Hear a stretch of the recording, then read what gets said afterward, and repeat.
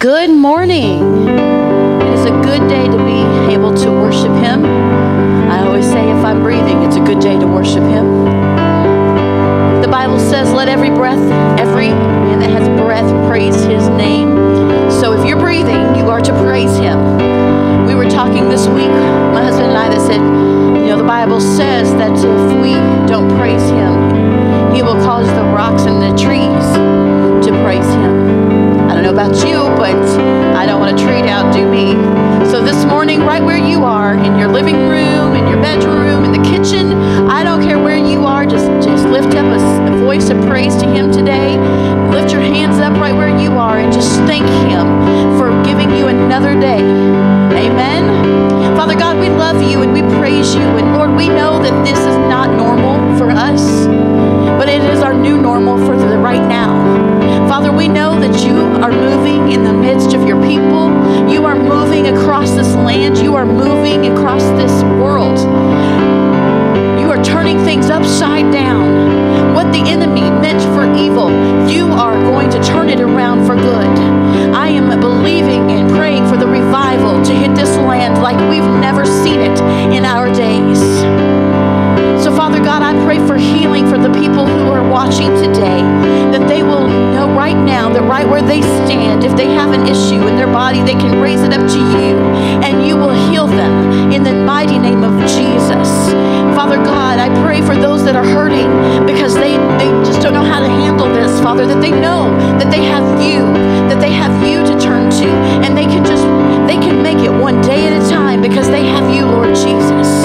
Have Your way in this service. Have Your way in everything that we do, everything that we say, every song that we sing.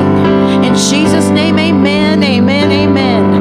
Let the glory of the Lord rise among us. Let the glory of the Lord rise among us. Let the praises of the King rise among us. Let it rise. Let the songs of the Lord rise among us. Let the songs of the Lord rise among us. Let the joy of the King rise among us. Let it rise. Oh, oh, oh, let it rise.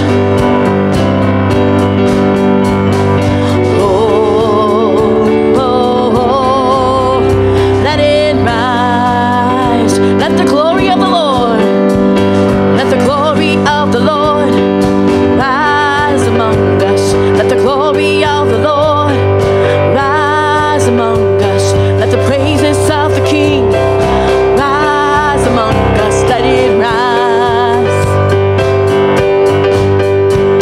Let the songs of the Lord rise among us. Let the songs of the Lord rise among us. Let the joy of the King rise among us. Let it rise.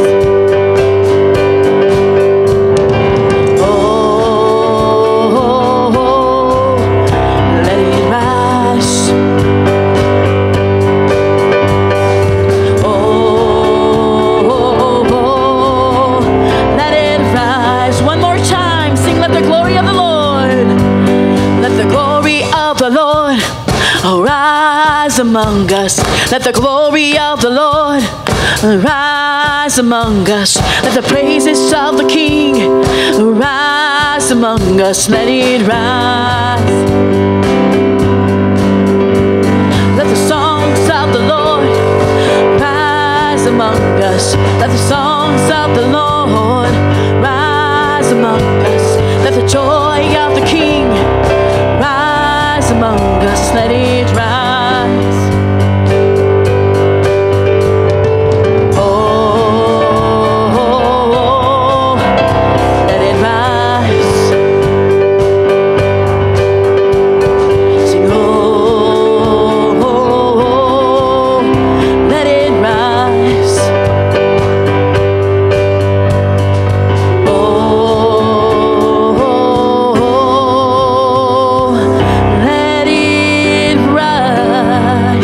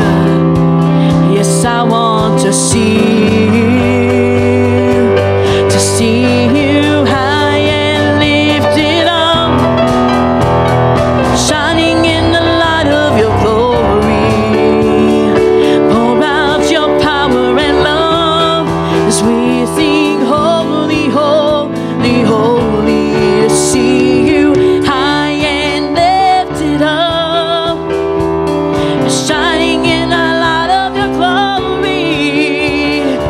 Pour out your power and love as we sing holy, holy, holy, holy, holy, holy.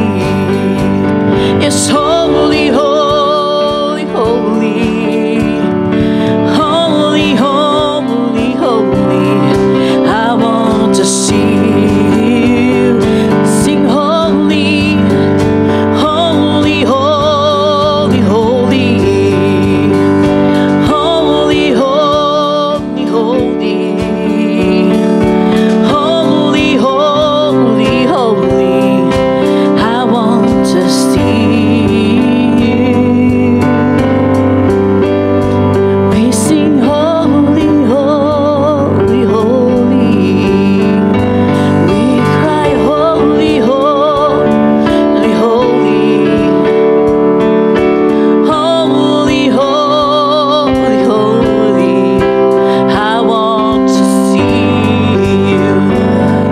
Imagine that day when we're up in heaven and we're gathering around the throne of God and we sing holy, holy, holy as the Lord God Almighty, who was, who is, and who is to come. We serve the same God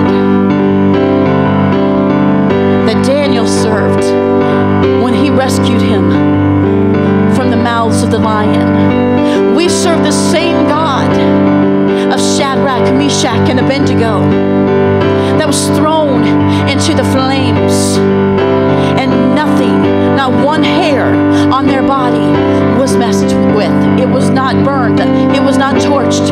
We serve that same God. And right now, we proclaim right now, right where we are standing, that nothing will harm the body of Christ, that we will continue to go into the fire. We will continue to be able to be thrown into the lion's den. But we know that we serve a God of today, a God of today that will deliver us from everything that the devil meant to harm us. In the name of Jesus, we cry holy. We cry holy,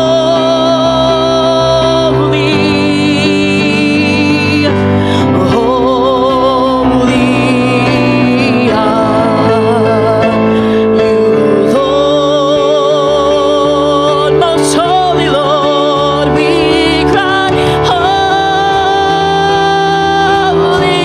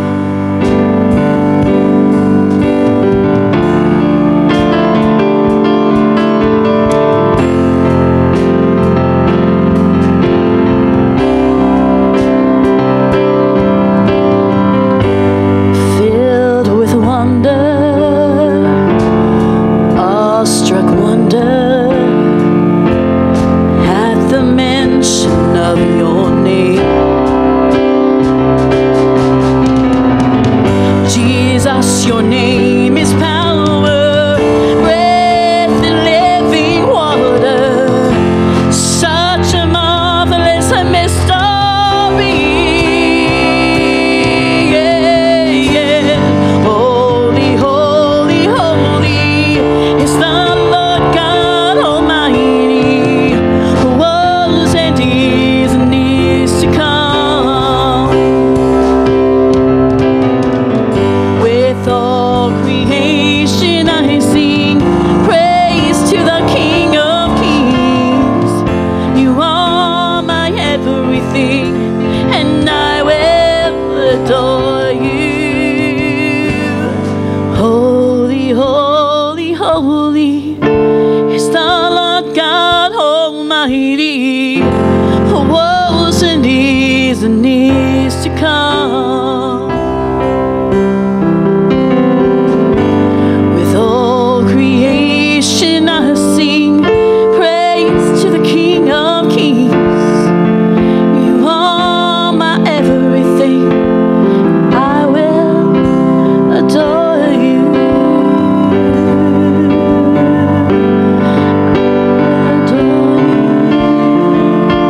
I will adore you, Lord. Yes, I adore you. Yes, you're worthy. So We worship you, God. Holy, come on, worship the Lord with us today. Magnify the name of Jesus. He is so worthy. Worthy of all of our praise, all of our adoration, all of our love today. Holy, holy is your name. Oh, we praise you, Jesus. Oh, there's none like you.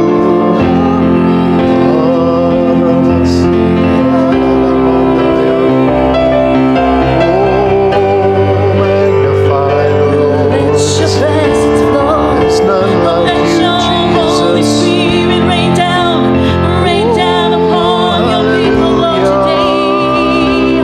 Holy fire, holy fire, Jesus. fall down like rain from the heavens. You're so worthy. Yes, God. Oh, we worship you today, Jesus. We come before you and we start off this week, we start off this day with the high praise. May our praise be acceptable to you, Lord, as we come before you. Oh, Jesus, we love you. We enter your gates with thanksgiving, enter your courts with praise today, God, because you alone are worthy of that praise. And God, today we stand in agreement with all of those who are standing together with us in that praise and in the prayers that are lifted up right now as we talk to you, God. Lord, we just lay our burdens down before you, the stresses of what life has brought us at this point in time with this virus that is still prevalent in America. God, we give it to you. We pray, Lord, that would be gone in Jesus' name, supernaturally, Lord. Move across the globe with your healing power, with your restoration for those who are sick, those who are infirmed, those that are struggling for breath itself today. We speak life and health in Jesus' name. I thank you, God, Lord, that you know our needs. And for those that are sheltering in place, Lord, there are, I'm sure, more needs than what we've even seen coming in across this Facebook today. Lord, we thank you. We thank you, God, for meeting our needs. I thank you for restoration for families in this time of need, where we have time to reflect on what's important. We have extra time together with family and with those. I'm in agreement today. That one prayer request that came in, Junior, I'm praying with you. Lord, that there would be restoration within your family, between your sister and your mom. Lord, in Jesus' name, we just speak health in that relationship. And Lord, that would happen quickly. Heavenly Father, I thank you for meeting the needs, for physical needs of those that are calling upon you today. Lord, we trust you that you are the same yesterday, today, and forever. Lord, you are the God that heals, the God that provides. And we thank you, Lord, for meeting those needs according to your riches and glory. We worship you today, Lord. Thank you, God, for your sovereignty and for your majesty and your faithfulness, that we can trust in you no matter what. We ask all these things in the mighty name of Jesus, we pray. Amen and amen. Well, God bless you this morning. Again, welcome to this online church service, Eagle Mountain Assembly of God. For those who may not be familiar, because we see a lot of names of people that we may not see on a regular given Sunday when we have the doors open and people are here. My name is Pastor Joel. I'm the youth pastor here, and Pastor Darren will be here shortly. I know for some of you, you may be saying, I know that guy. I see him at family reunions. Just a little story. My wife at home with our family. Hi, Jeannie. Hi, Hudson. Hi, Hope. Watching on Facebook. And they do a watch party. And we talked a little bit about this last week. And I've seen others doing watch parties. It's a simple thing. If you're on Facebook, look for the icon that says start a watch party. And when you do that, it kind of lets your friends in Facebook know that you're doing something special. And they may join. And my wife said before she knew it, she had about 40 people in her watch party.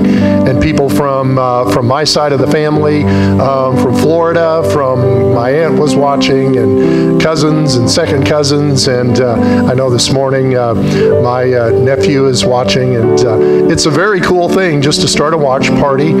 People are getting connected to God during this time. I really believe it. I think that a t-shirt that I saw online sums it up pretty well. It said, you know how the statement, Elvis has left the building?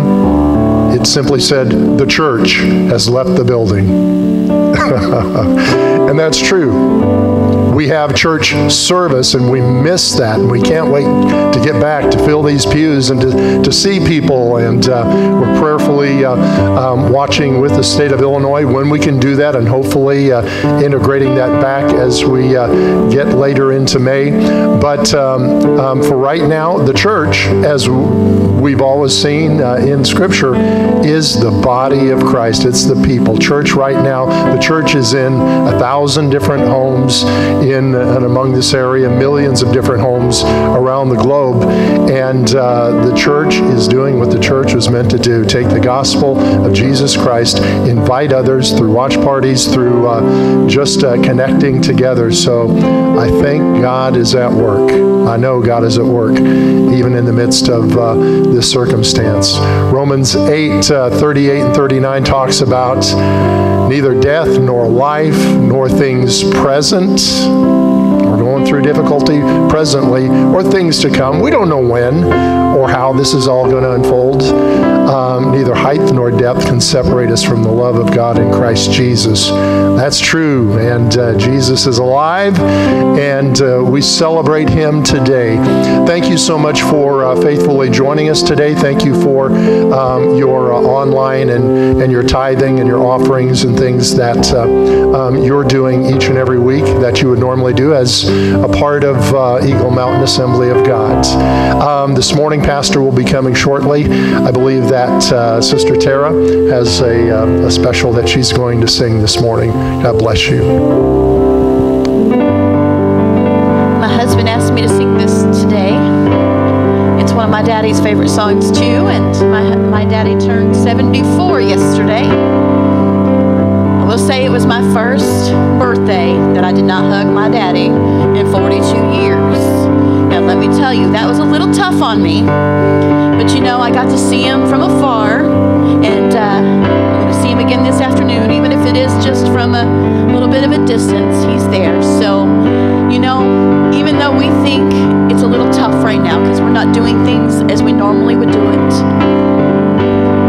God has such a plan to work through this. And it's okay, you know, usually I'm the person that gets up and I'm always saying, hey, life is great, we're just making it, we're doing it, we can do this. The last couple of days I was kind of reaching out for people to say, you can do this. Because I was feeling sorry for myself because I couldn't hug my daddy. Because that's a big deal for me. And I may have cried a lot of tears. But God was in it with me the whole time. And He said, I'm here. And I just want you to know that the God on the mountain is what I'm singing today. So the God in the valley is still the God on the mountain. It doesn't matter what part or what stage of your life you're in. He's still God. Life is easy when you're up on the mountain and you've got peace of mind like you've never known. But then things change. You're down in the valley. Don't lose faith, boy. You're never alone. For the God on the mountain is still God in the valley. When things go wrong, He'll make them right. And the God of the good times is still God in the bad times. The God of the day is still God in the night. You talk of faith when you're up on the mountain. Talk comes easy when life's at its best, but it's down in the valley of trials and temptations. That's when our faith is really put to the test. Oh, the God on the mountain is still God in the valley. When things go wrong, yes, He'll make them right. And the God of the good times, He's still God in the bad times. The God of the day is still God in the night. God of the good times, He's still God in the bad times. And the God of the day, He's still God in the night. Amen, amen. Stay tuned. I know Pastor Darren has got a word from the throne. I pray that you open up your heart to receive today the words that He has to speak. I believe it's a direct message from God Himself to you today. Amen, amen. Good morning, Eagle Mountain Church family and friends that are joining us all across cyberspace. We are glad that you are with us today. And it's really hard to believe that Easter was just 2 Sundays ago. Isn't that kind of odd to think? It's like we're in sort of a time warp, I think, that everything is just kind of off kilter. But it's Sunday. Sometimes we need to remind ourselves what day of the week it is, right? It's Sunday. It's the Lord's Day, the first day of the week. And so thank you for making appoint to join us today. I was hoping that this morning that our presentation digitally would be stronger than it is. We were supposed to get an upgrade from MediaCom this week, and for whatever reason, they never came through for us. So thank you for your patience. I know we stutter and hand motions are blurry, but bear with us, and I think we're a little better than we were last week, but next Sunday we should have things up to speed, I trust and pray. Well, I hope you guys are doing all right. I've talked to some of you, I've messaged some of you, and I've seen a couple of you here and there, and just want you to know that I am thinking of you all and praying for you. If you need somebody to talk to, give me a call. I'd be glad to chat with you and just connect that way. I've also kind of put it out there that if there's enough people interested in doing a Zoom Bible study, that's something that I would be happy to facilitate. If you're interested, we could do a men's breakfast kind of a devotion, men's breakfast minus the breakfast, but it could still be a good time. So if there's people out there that are interested, I would love to hear from you. Give me a text or send me an email, because we're just trying to find ways that we can connect with you. We don't want you to feel alone. We want you to know you're part of a church family, and your church family's still here. And one of these days, we're going to get back together. Boy, it's hard to believe that we've got 5 more weeks of all this in front of us, but I believe God will give us grace. It's an opportunity to grow and to focus on things that maybe in the busyness of life we've not been able to do. So this morning I have a message that I feel will be helpful as we kind of focus. It's so easy to get out of focus, especially when our routines are broken. And so reflect back.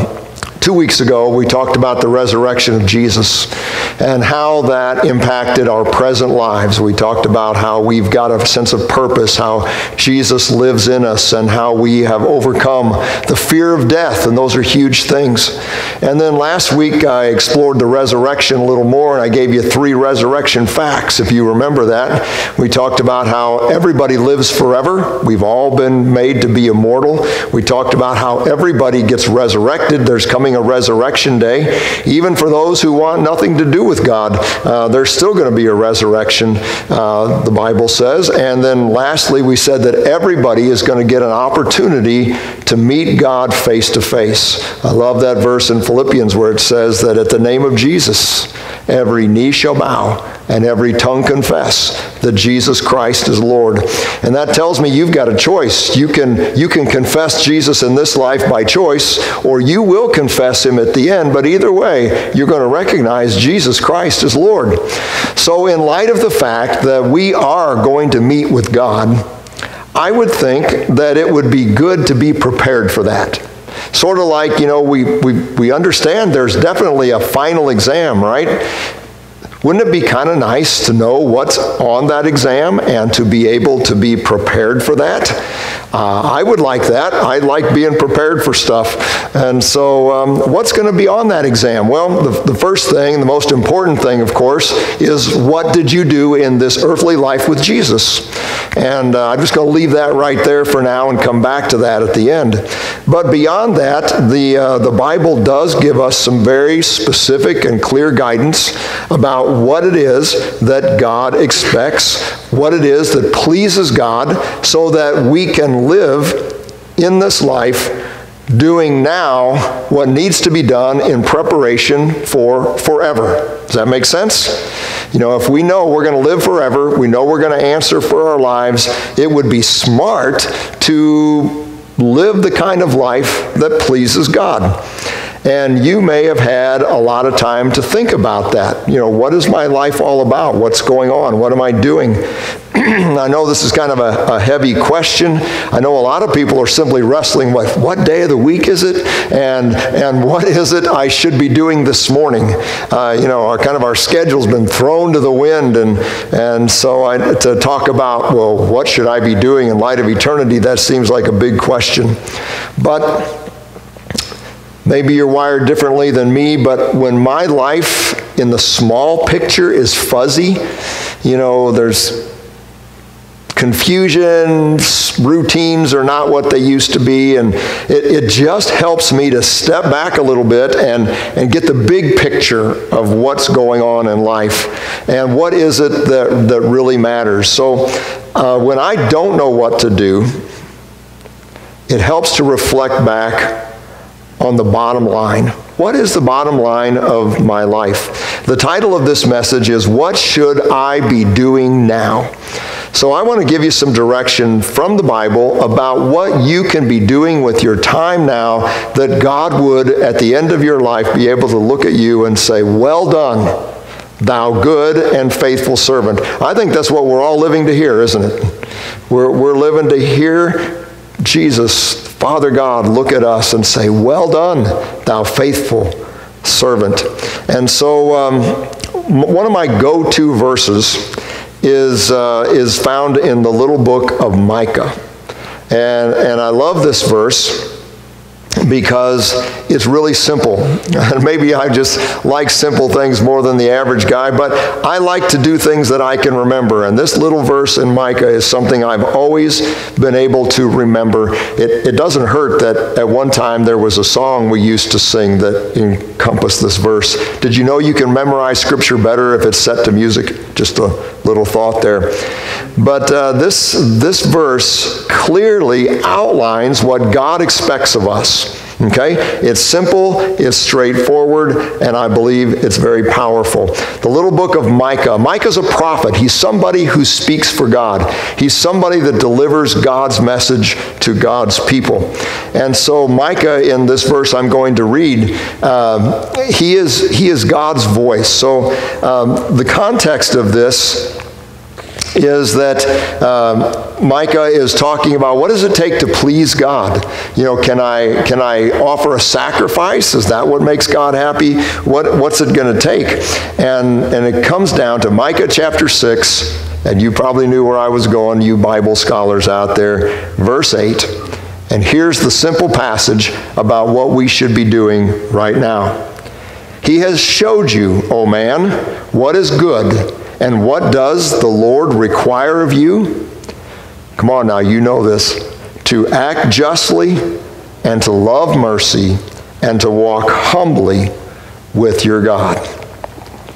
Boy, there's 3 points, isn't there? Imagine that. I love those 3-pointers that just jump out at me. It makes it a whole lot easier to put my sermon together. So I want to give you 3 simple commands here that if you will live your life by these 3 things, at the end of your life, you will please God. So the first is to act justly.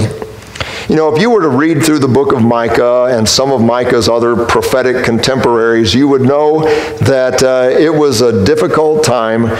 There was a lot of injustice. And, you know, really that never changes. There's always injustice. There's people with power and with influence and with money who can use that to take advantage of people who don't have power and don't have influence and don't have money. I mean, it's just a part of the reality of our world. So there was thievery and there was lying and there was violence, and Micah's talking to God about all these things, and, you know, just like, God, you know, when are you going to do something about all this? And so he comes around to saying to God, you know, what kind of religious things can we do to please God? And I think, you know, in times of crisis, people do tend to think a little more about religion as kind of a go-to to kind of get their life back in order again. But it's interesting that the answer is not to be more religious. How's that for a preacher telling you don't be too religious? Because it's not about religion. It's really about relationship. And in fact, this whole message is about relationship. So what does it mean to act justly? I think what Micah is saying here is, you know, if you want to get things going on with God, quit sinning and start treating people right. Newsflash. But, you know, it's like we talked recently about how all people are created in the image and likeness of God. You can't mess with one of God's children without touching the heart of God. And if you've had the privilege of being a parent or a grandparent or just really loving anybody, you know that if somebody messes with one of your kids or somebody close to your heart, they are messing with your heart. And so God is saying here, treat people right. Do justly. So what does that mean? Well, it kind of goes back to what Jesus said in Luke chapter 6 and verse 31. He said, do unto others as you would have others do unto you. Now, why does God expect us to act justly? I believe he asks us to do this because it's who he is. God is a God of justice. God treats people right. God treats people fairly. He is a God of his word. He is a God of integrity. And so he calls us to be like him. You know, we can never separate our responsibility to God from our responsibility to the people that God has put around us. It's our responsibility to be God among the people that interact with us. People should see God in us. Now that's a high calling, isn't it? But I'm going to step on some toes here in saying this. You could be in church every day. You could sing and shout and dance and give and read scripture and quote Bible verses. But if you are not treating people right, you are far from the heart of God. See, it's not religion that moves God's heart. It's doing right by people. It's treating them rightly. Doing justly is simple as being straight up about the used car you're selling. Right? We've all probably been on the wrong side of that equation before. Say, well, that's just the way it is. It shouldn't be that way if you're a Christian. Thought I heard somebody say amen. It's returning the found wallet, not looking at it as a blessing from God. It's really working when you're on the clock.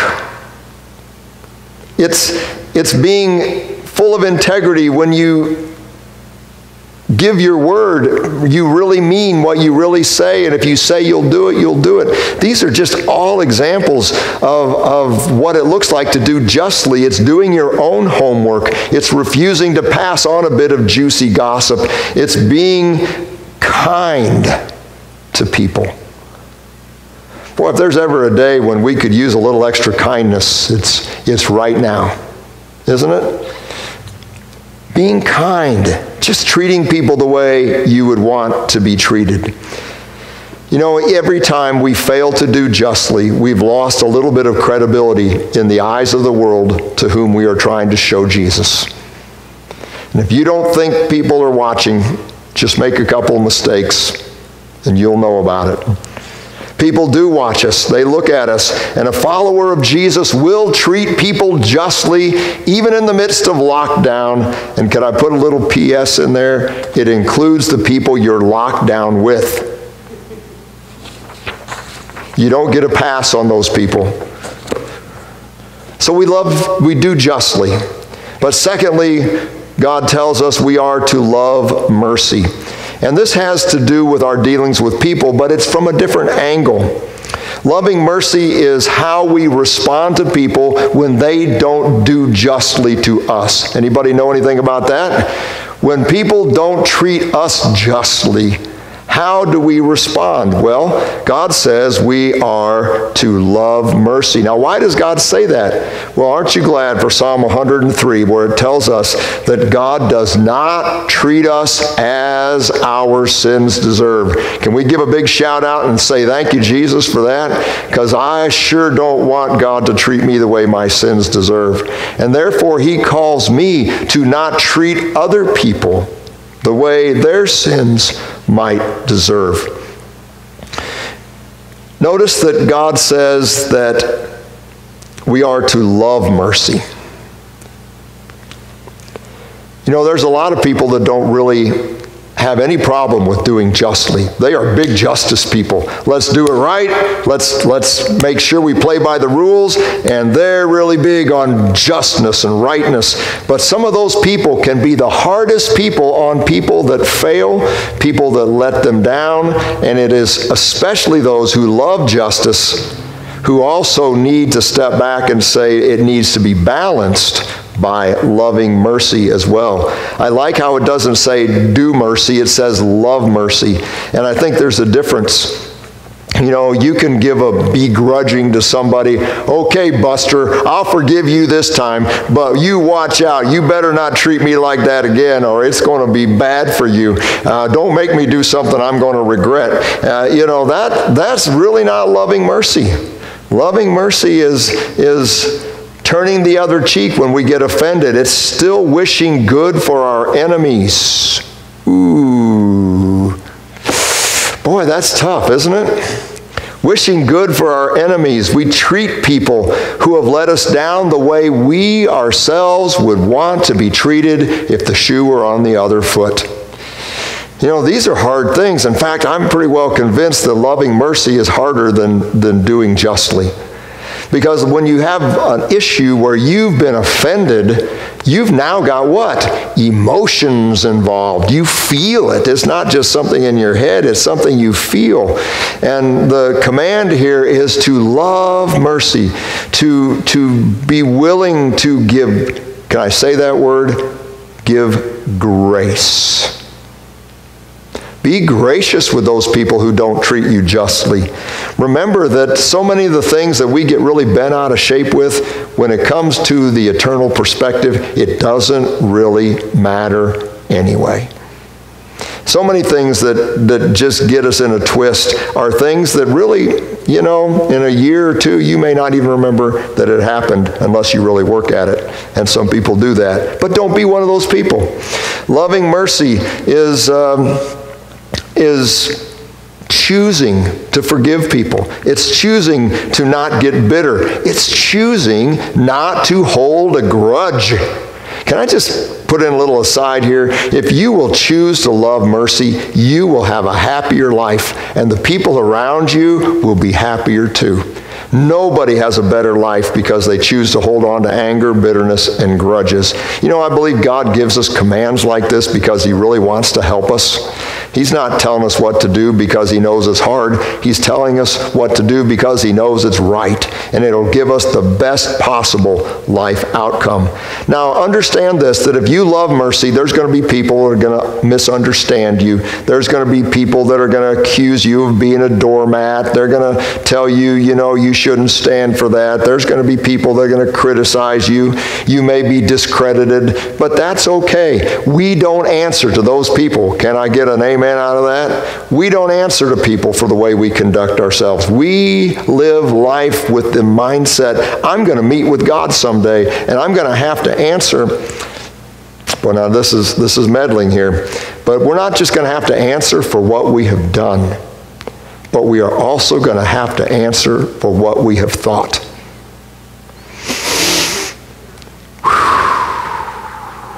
Okay, would you like to have an altar call right now? Let's just all bow. You know, I love that passage in Psalm where it says, may the words of my mouth and the meditations of my heart be pleasing in your sight, O God, my rock and my redeemer. You know what? If you think justice and mercy, you are much more likely to do justice and mercy. Don't think that you can fill your head with all kinds of injustice and merciless thinking, and then you're just going to be able to turn around and be just and merciful. You're not, because our minds direct our words and our actions. So, do justly, love mercy, and then lastly, walk humbly with your God. This is what gives us the strength to do the first two, because honestly, we can't do it on our own. To treat people right, to be able to forgive and give grace to people that have hurt us, those are unnatural things. But God helps us. You know, when you receive Jesus as your Lord and Savior, your life gets a course change. And it's a good course change. And it's like you were walking one way, And repent really basically means to just do an about face and walk the other way, to follow Jesus, to walk with him, to do a 180 from where you were going and how you wanted to live your life to following Jesus. So if somebody is testifying, don't tell anybody you've done a 360 for Jesus, okay? Because that just means you're right back where you started. Do a 180, okay? Do a 180 for Jesus, where you are going the opposite way that you were going. So the walk with God begins with Jesus, and I'll say more at the end, which is coming. But, everybody's walk with God is personal and unique. But there is one thing in common with every relationship that you and I have. It requires an investment on our parts. You cannot have a successful relationship if you have not invested in that relationship. I think it's one of the great side effects of the shelter-in-place order that we are under, is that we do have time to invest in key people. I know Mary Ann and I, we've been having some wonderful time. We're both kind of introverts by nature, and we kind of look at each other and think, how are you doing? I'm good. I'm good too. I don't want to say too much, but I kind of like some of this. It's okay because I get to spend time with my favorite person and invest time with her, and it's been really sweet. So we do have an opportunity to invest in the people that are closest to us, and we need to do that, but we also need to invest in a relationship with God. You can't walk humbly with God without spending time with him. Praying, reading the Word, worshiping, listening to worship music, meditating.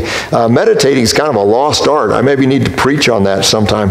But, just making God the center of your attention. And so every successful relationship comes because we've made an investment. And I think I'm optimistic for the church as we go through this time, because a lot of the fluff of our lives has been sheared off. We've been kind of trimmed back to some essentials. Things we used to give a lot of time and attention to, we can't do those things anymore. And so now we've been forced to kind of focus on what's most important, and we've recognized that it's the key people in our lives, and hopefully you've also made the discovery that you need God. There is something totally humbling about the whole fact that a microscopic little virus that we can't even begin to see has put our whole economy in a tailspin, not just in the United States, but around the world. And man, with all of his wisdom, can't do anything to get free from this for right now. And that's really humbling, and it tells us how important it is that we have a God relationship. Humility always looks good on people. As we walk humbly with God, it's going to make us an easier person to live with. Now let me warn you of one shelter-in-place pitfall in your walk with God, and that is that social media can really trip you up. Too much looking around on social media can make you feel like somehow you're missing out or you're not enough.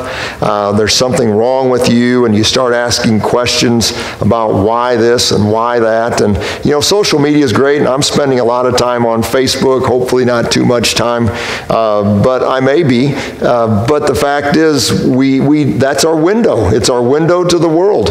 But we have to remember that in a walk with God, everybody's pace and everybody's path is unique. If God wanted you to be older or younger or married or single or have this standard of living or that, God could have brought all that together for you. You are where you are by one, choices you've made, but two, I believe God's got a plan. He's ordained our paths from birth. And so don't take your life cues from the people you see on social media. If there's something to learn, great, enjoy that. But remember that it is God who's leading the walk, right? We are walking humbly with him. So I want to give you just a word of exhortation here in this, and that is, take time to ask God, what should I be doing now? And that's a simple question. What should I be doing now? And then believe God to answer that. Read your Bible, pray, meditate. I believe God will speak to you. If you're really going through a hardship in this time of quarantine, ask God, God, what do I need to be doing right now? How do I need to be investing my life? And I believe that God will show you and make that plain. So we want to invest. We want to develop spiritual ears to hear from God. So what does God expect? Well, He wants us to do justly, to treat people right. He wants us to love mercy. He wants us to give grace and forgive and treat people who've offended us the way we would want to be treated if the shoe was on the other foot. And God wants us to get close to Him and walk humbly with Him. That's what God expects. That's what's going to be on the final exam. But there's a problem. And the problem is that as we look at our lives, we have not always done justly, we have not always loved mercy, and we have certainly not always walked humbly with God. You know, I've often thought, I wish there was a statute of limitations on past offenses. You know, where it's like after so many years, they don't exist. My last few years haven't been too bad, but there's a few years back there I'd really like to erase. But you know what? That's not what we're given. The Bible says, and I've talked about this last Sunday, that there's books in heaven that record the contents of our life. And just as there's good works recorded, there's also the times that we have been anything but just. We've been selfish. We've been anything but merciful. We've been revengeful. These things are noted on the record of our lives. And so when we come to that time, when we do meet with God, you know what? We are all going to stand there with our heads hung low, and we're going to say, guilty is charged. And that's why I say we need Jesus. The most important question on the final exam is going to be, what did you do with Jesus? Because you will never be just enough, you will never be merciful enough, and you will never walk closely with God enough so that your life is free from offense. That's why we need Jesus. On that cross, Jesus paid the penalty for our sins. He took our death sentence when He died so that we could have the gift of eternal life. When Jesus died on the cross, I can look every one of you in the eye and say, Jesus died for you. But you know, if you don't believe that, if you don't accept that pardon personally, if you don't go to Jesus and ask Him to forgive you of your sins and give you the gift of eternal life, then you've not been redeemed. You've not passed from death to life. There is a moment where every person needs to deal with Jesus. And I would much prefer to do it in this life than in the next life when we stand before Him guilty and it's too late. Say, well, what does it take to be a Christian? How do I ask Jesus into my heart? Well, I'm glad you asked. It's real easy. It's A, B, C. A, admit that you're a sinner. Admit that you need a Savior. B, believe that Jesus died on the cross for your sins. He died for you. He paid that penalty. Believe that. And then C, confess Jesus Christ as Lord. You can pray a simple prayer that says basically, Jesus, I believe. I admit I am a sinner. I stand guilty. I've not been just. I've not been merciful. I've not been obedient. I need a Savior. I believe, Jesus, that you died for me. And I now confess that you are my Lord and Savior. If you'll pray that prayer today, that I'm going to pray with you in just a moment, I'm going to ask that you would just, on the comments there on your Facebook page, just write in there, I prayed. Would you do that? I prayed. And then I'll get back with you in a message and just share a couple things with you. But I'd love to hear some feedback from people this morning. So let's pray this prayer together. If you're a Christian, you can pray this prayer. If you've never followed Jesus, pray this prayer with me. Dear Jesus, I admit that I am a sinner. I admit that I have broken the rules. I've been disobedient to your commands. But I believe that on the cross, Jesus died so that I could have life. I believe he paid my death penalty to purchase my pardon so that I could be delivered from my record of wrong. And I now confess that I am a follower of Jesus. I confess that Jesus Christ is my Lord and my Savior. Amen. If you prayed that prayer, please let me know. I'd love to hear from you. Thanks for being with us today. Tara's going to close us out with one last song and with prayer.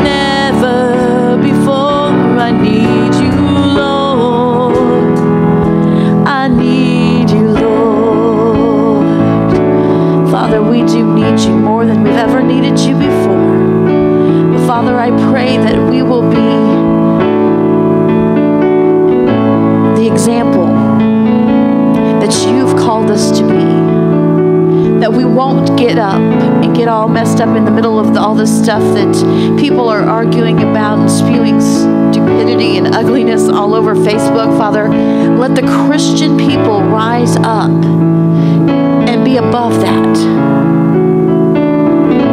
Father, I pray that as we go to make a post, that we won't just make a post and not think about it first. But Father, I know that people are watching everything that we do. And people that are not saved, I know they're watching us. So Father, I pray that you will put a guard, that we will do what you want us to do, say what you want us to say, and leave our opinions out of it. Father, I pray for the people that have been watching today, that your Holy Spirit will go with them through this week. And Father, that they will have a joy that they've not felt in a long time. And they will know that they have had the morning with Jesus. And those that are going to be watching later, Father, I pray that if people are flipping through their Facebook, when they come across this on various people's pages, Father, that they will be drawn to it. And they will watch it. And they will feel your Spirit move. In Jesus' name, amen. We thank you for joining us this morning at Eagle Mountain Assembly of God. We'll